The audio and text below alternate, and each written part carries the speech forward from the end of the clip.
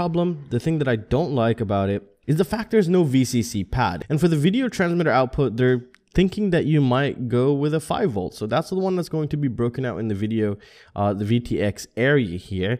And the VCC, if you wanted to access VCC currently, you're going to have to go from the ESC. You're going to have to go from this pad right here, actually this one right here, to power up your video transmitter. So you take the red wire here. That's if your video transmitter is a battery volted video transmitter. And if you're also using the xt-xinte or the DJI Air unit.